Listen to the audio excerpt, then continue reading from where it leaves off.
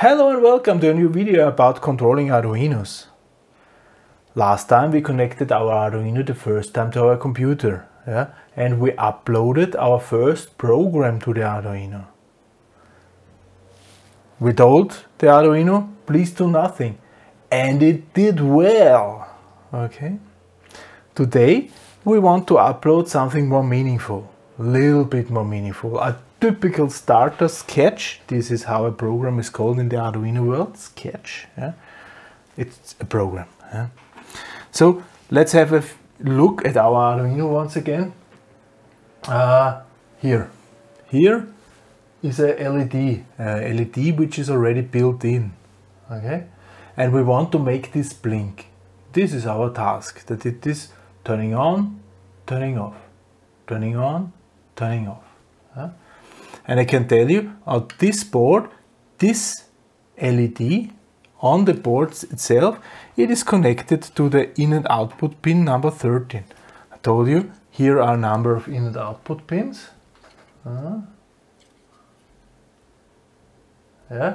So, and on 13, pin number 13, this LED is also connected. Okay. So, actually, what we want to do, we want to turn on pin number 13, wait a little bit, turn off pin number 13, wait a little bit, turn on pin number 13, wait a little bit, turn off pin number, so that the impression is that this is blinking. Okay, so let's start. Let's call our Arduino IDE.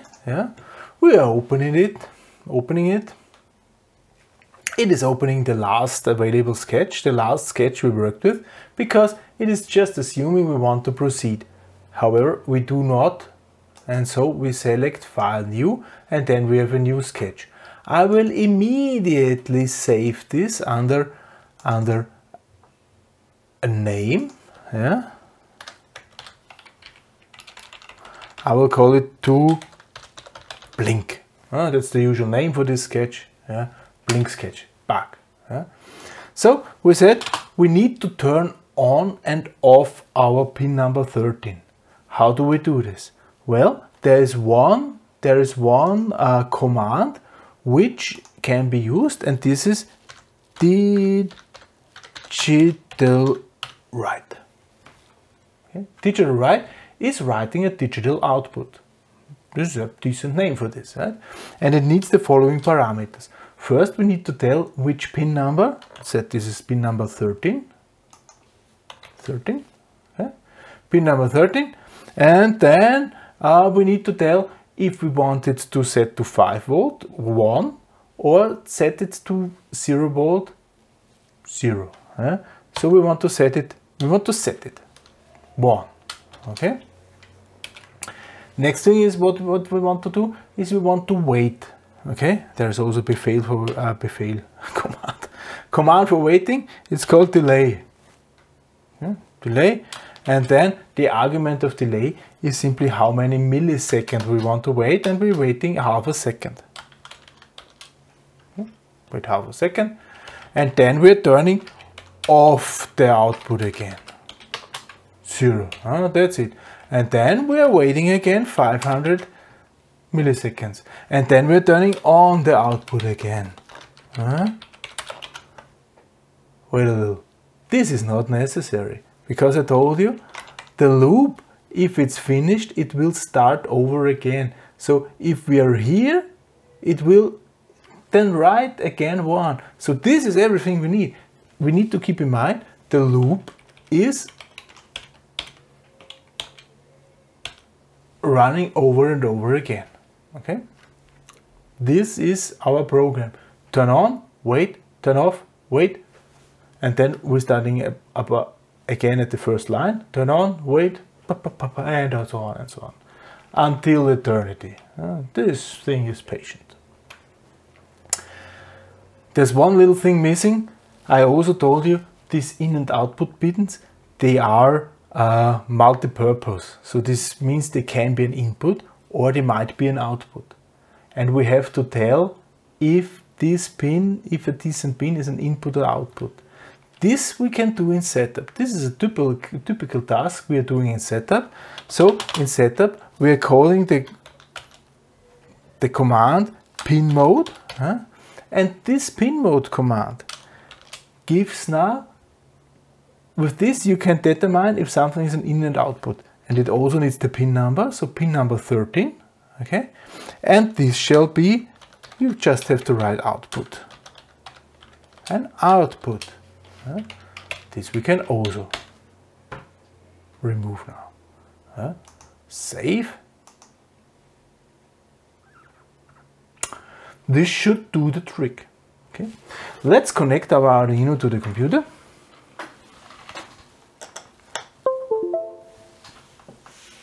Bim, bidim.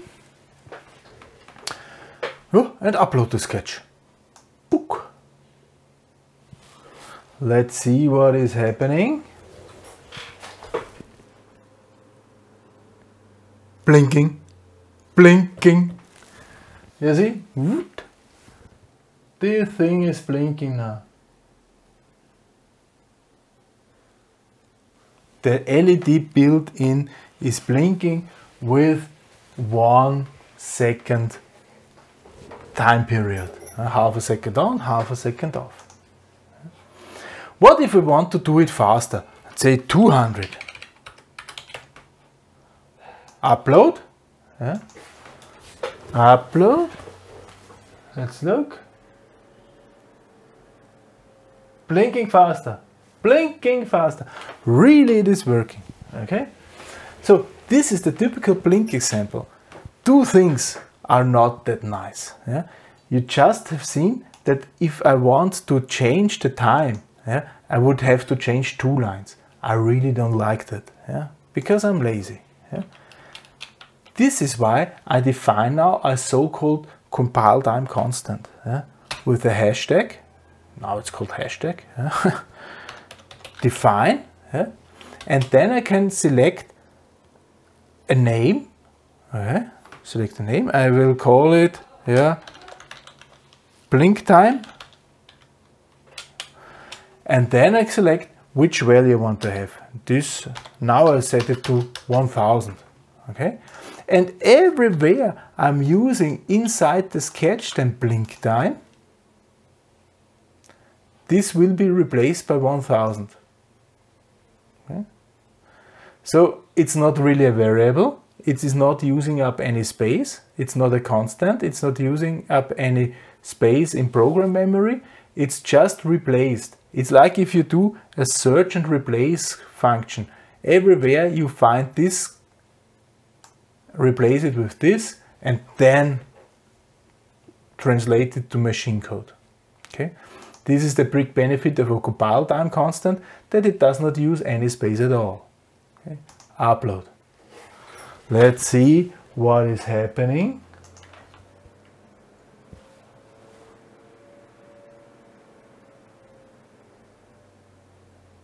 Blinking slower. Okay? Exactly what we have expected. So this is working. One thing is also still not nice, I would say. We just written here 13. I can tell you, on different Arduino boards, this built-in LED is connected to different LED numbers, to different I/O numbers. So here on the Uno it's 13. There are other boards out there where it's connected to 7, and then I would have, and if I want to download the sketch to several boards, I would have to adapt my coding to the used board. Luckily for us, such compile time constants, like we've done here, are there also naturally. Okay? They are already built in as well, and they can change its value depending on the board I'm using here.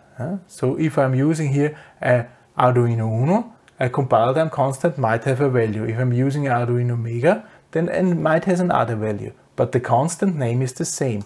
And the constant name for the built-in LED is called LED built-in. It's even getting blue.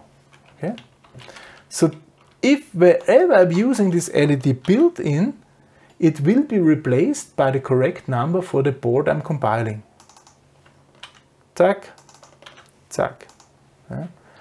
Download, and it still has the same function. Yeah, it still has the same function, still working. Okay, if I change this to 100, I just have to upload it, and it will immediately flash very fast. There you see.